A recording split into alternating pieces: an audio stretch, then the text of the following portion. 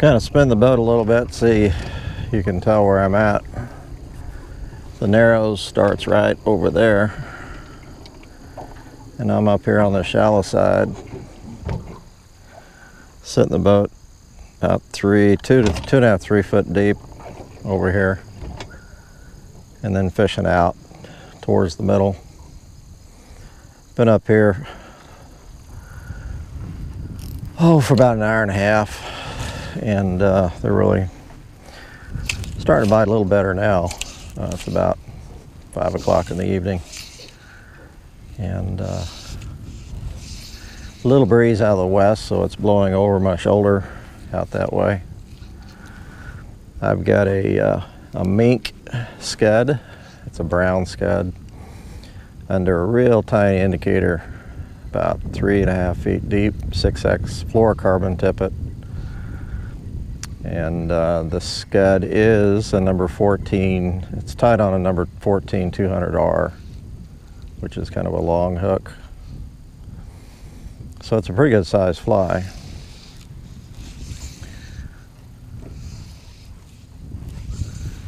And what I'm trying to do is keep the boat where I'm throwing out is about 3 to 4 foot deep.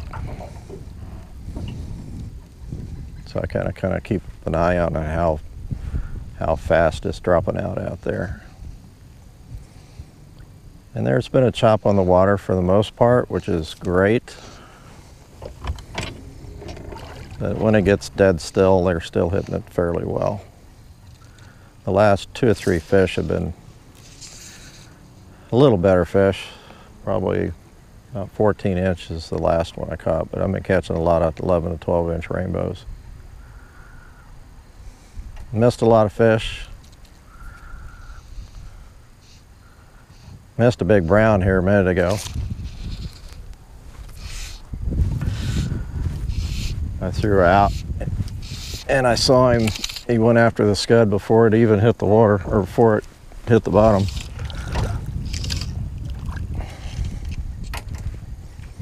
Oh, the little one.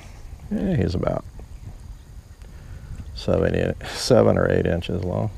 Got a couple of them.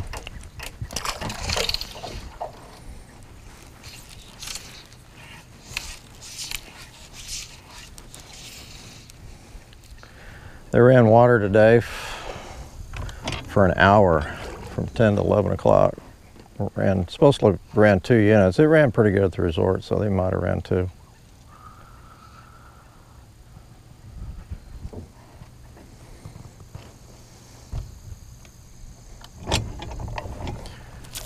Well, I turned around and my float's gone.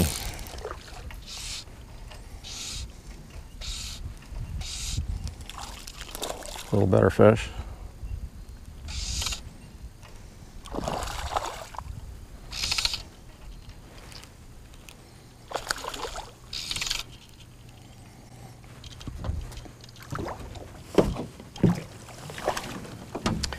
I've got my DO meter up here, and I just took water temp and dissolved oxygen content reading, and we're at 57 degrees with the water being off, which I'm sure it warmed up some today. Pretty warm today.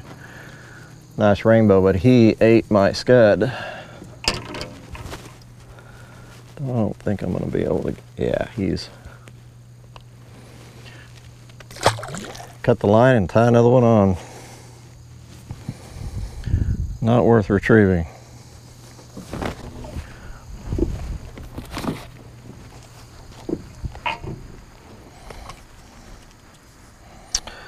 I just happen to have another mink Scud, I believe. Maybe. Yeah, there's a used one. He's lost about half his fur.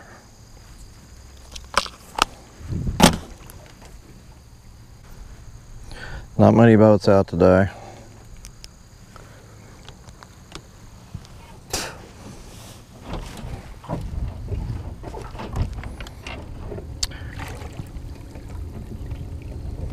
Ooh, there's a nice rainbow cruising. They cruise around up here a lot. They don't stay in one place.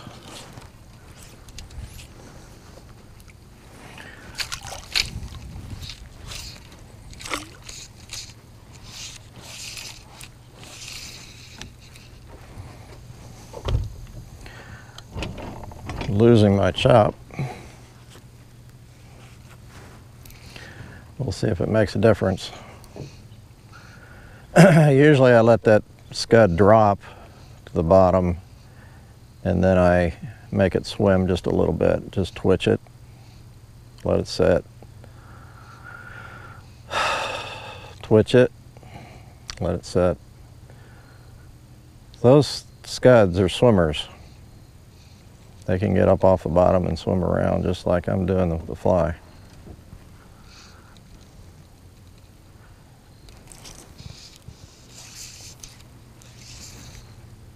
Especially when the water, when there's no chop on the water, I want to move it some.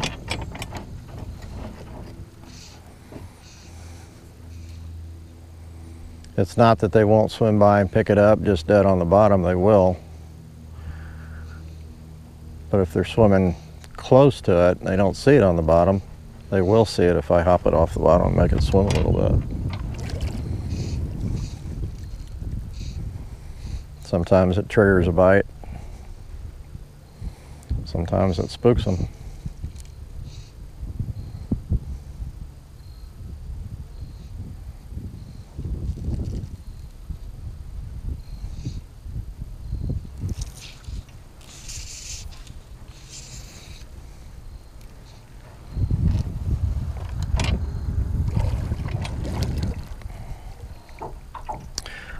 What I say, water temp's 5.57. Ooh, there's a fish. 5.7, 57 degrees, and the DO registered anywhere from 8.7 to 7.9. That's really, really good. And the fish are fighting good. They're very active, so I don't doubt that reading. Of course, wind and sun does put oxygen back in the water. And it's been sunny all day.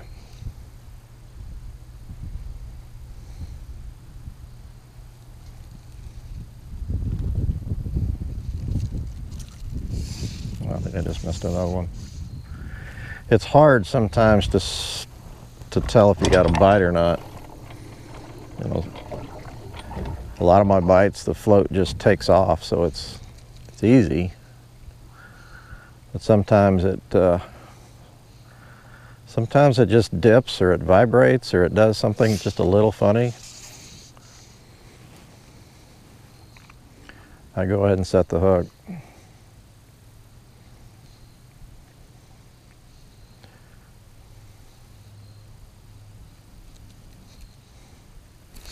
Just like that.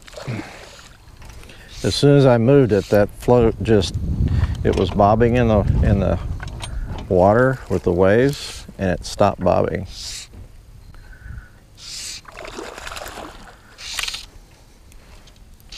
Sometimes the bite is that subtle. It's another good rainbow. And look how hard he's fighting. That oxygen was down at 5 or 4, fish had just come in, they wouldn't even fight.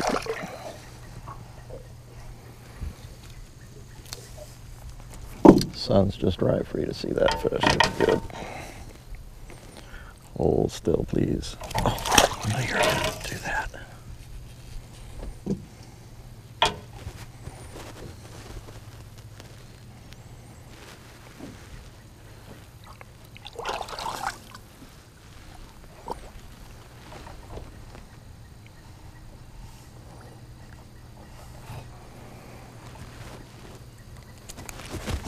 There we go. Bit my hook just a little bit, just bend it back, it's fine. My float is actually slid down just a little bit.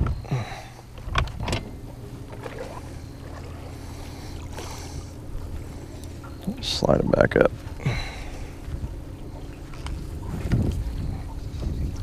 And I got blown a little bit deeper water than I want, so I'm going to move back up into shallow water.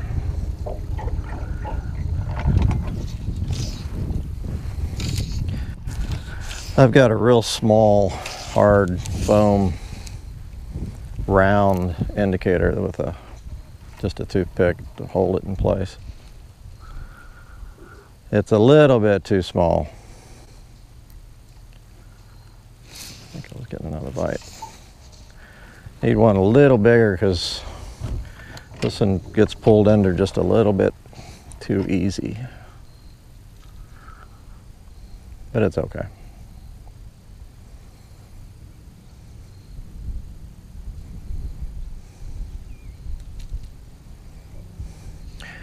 I was actually fishing real skinny water back behind me when I first came out, and I put on this real small float so that when I cast it up there in that 6 inches of water that it wouldn't spook the fish. Oop. Float took off on that one.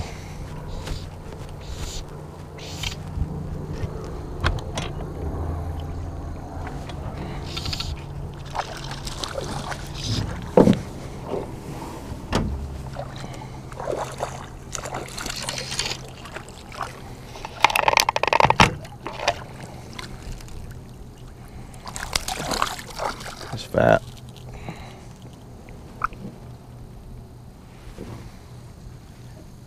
Fat old rainbow.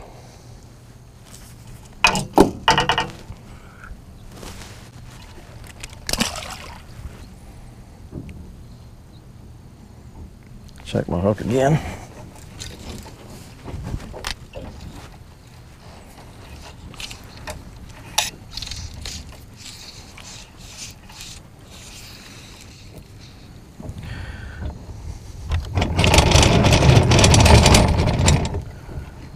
Kind of stuck. Drifted into a little shallower water than I should have.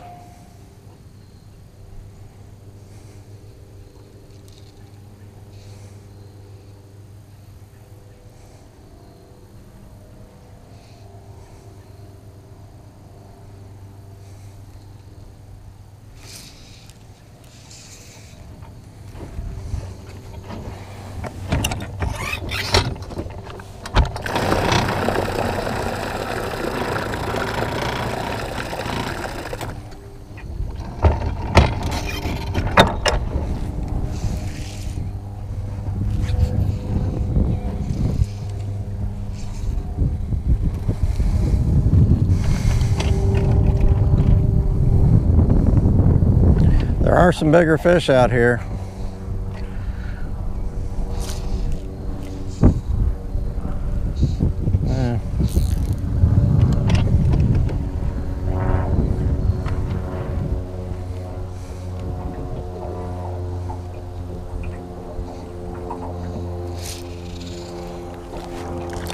Hoping to luck into one.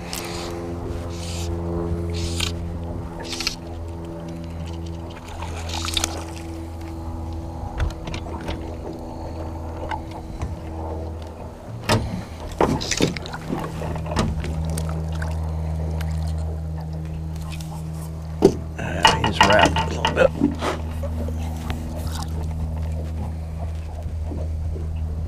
Here we go.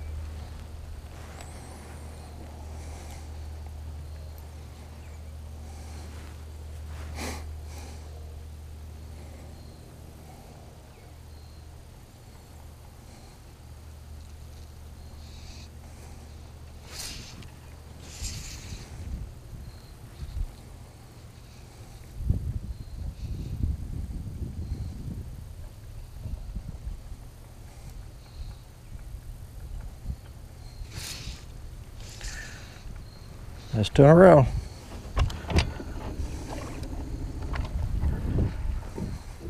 As a general rule, on a scud, I fish it 1.5 times the water depth. If it's 3 foot deep, I'll fish it 4.5 feet deep.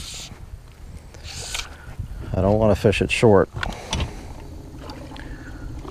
I want to fish it and make sure it's on the bottom.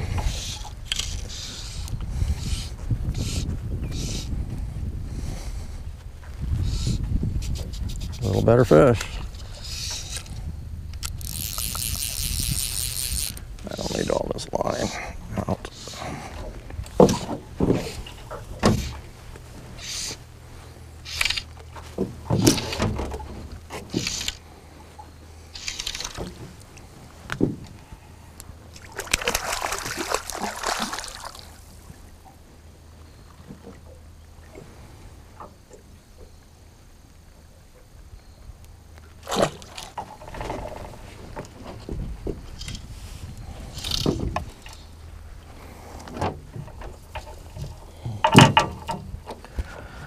Put my meter away here real quick.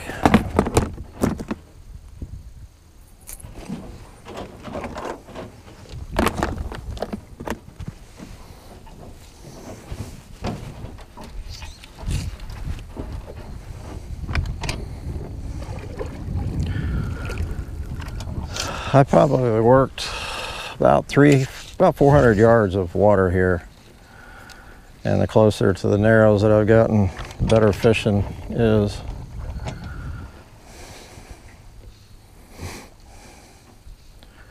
Saw quite a few fish up there, but they were a little spooky.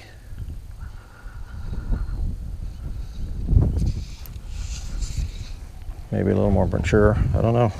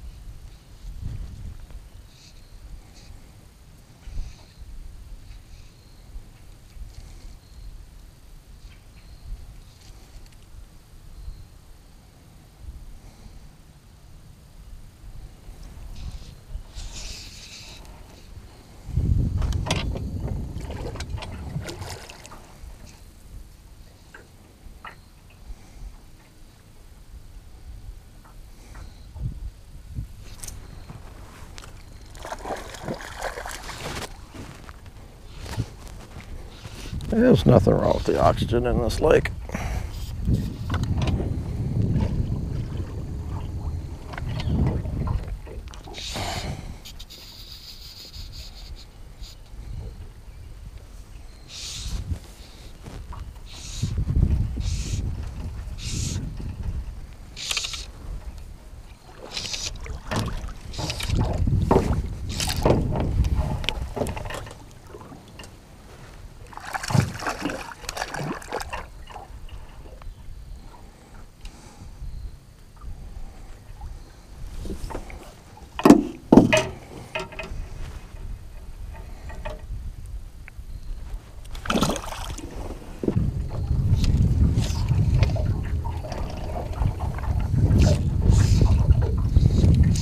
Yeah, I just saw one rise just right up here in pretty shallow water.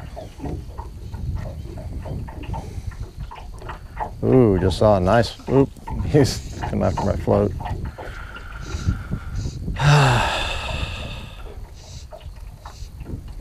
Just saw another nice one. turn on its side out here.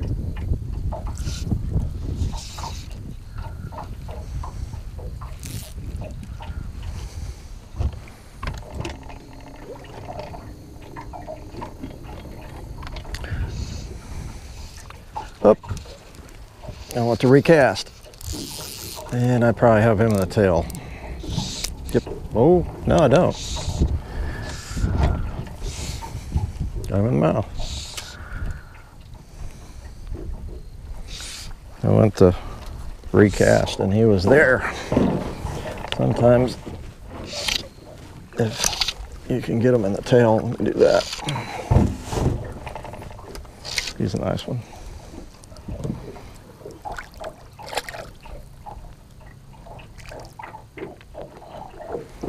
I got him in the tongue.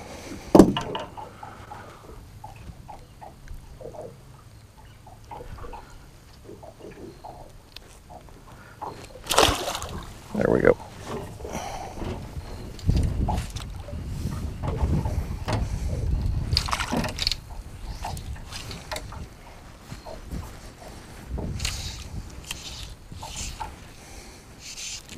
I am right at the top of the narrows right here.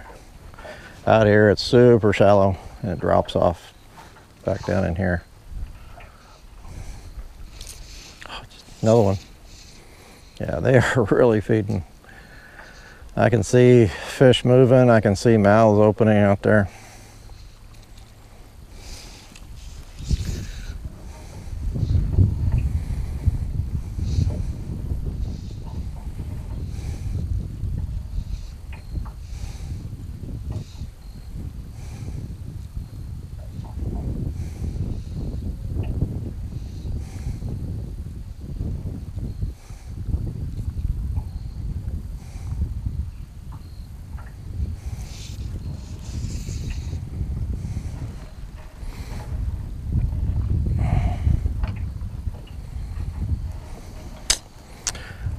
I'm kind of blown up in the shallow flat. I gotta move.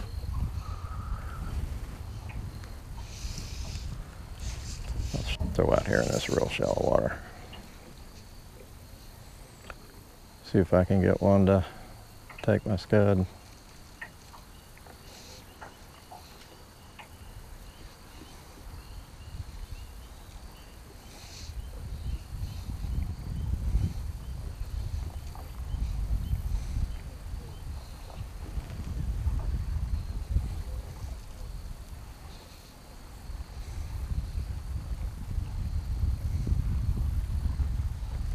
Ooh, there's one out there. See him? Ooh, that might have been if he turns my way, I got him. Oh, no, if he went the other way. See if he comes up again. He's a long way off right now.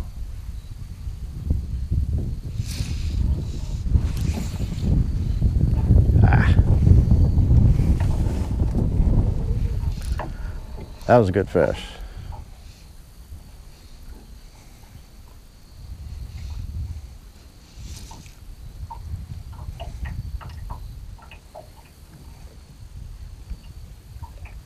I'm gonna have to move. I'm out in a little bit deeper water now. Pretty much in the middle of the lake. Probably fishing 5 foot of water. So I've got my indicator about 8 feet from the fly. It's a weighted scud, so it takes a little while for it to get down, but it does get down pretty quick. Yeah, I just had a bite.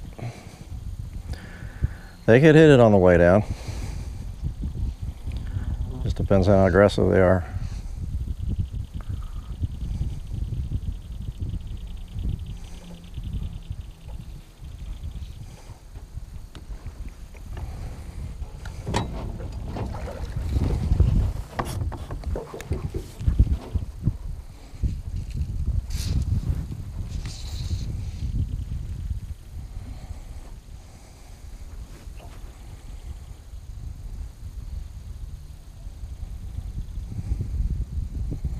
This is where I really need a bigger float,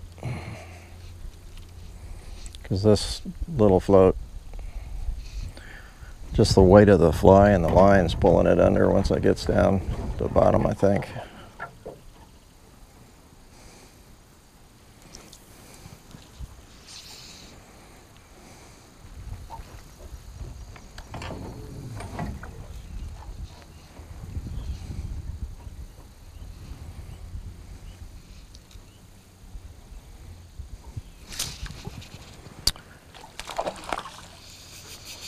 Saw it vibrate.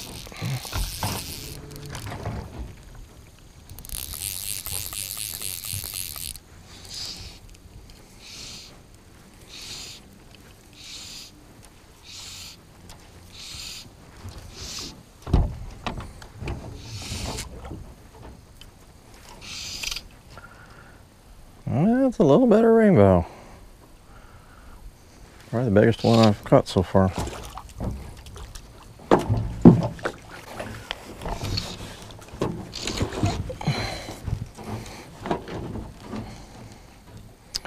Got him in the corner of the mouth.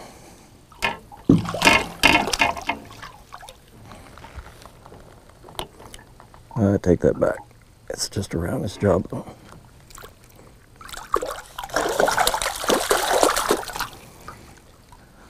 Oh, it is in the corner of his mouth.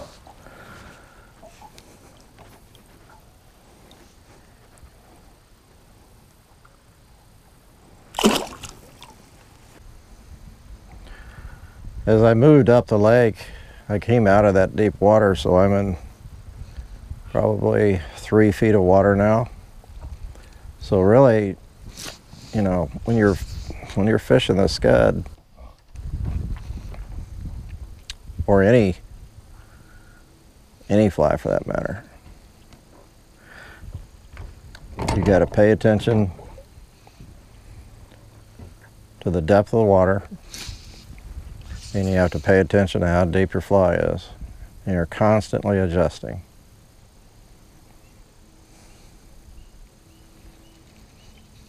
Because if you're not adjusting, you're not catching fish.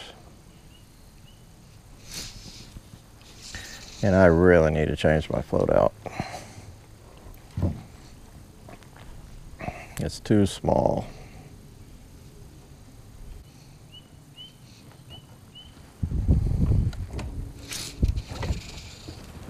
About got me again, looking down at my trolling motor.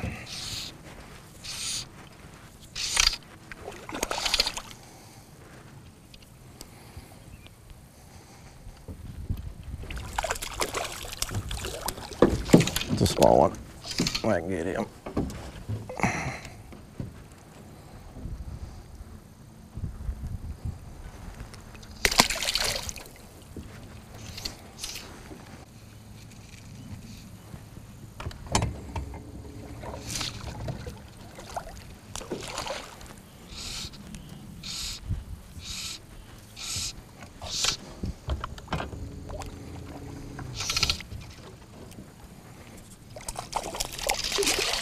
Another little one.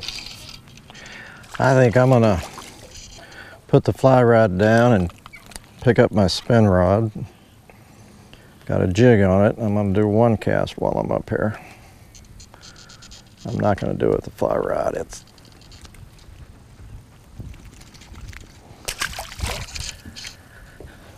just not going to. With this wind, I can throw with the wind and work the jig, so I think I'll be okay. So hope my instruction helps again. Hope you catch more fish up here. It's been good. Thanks.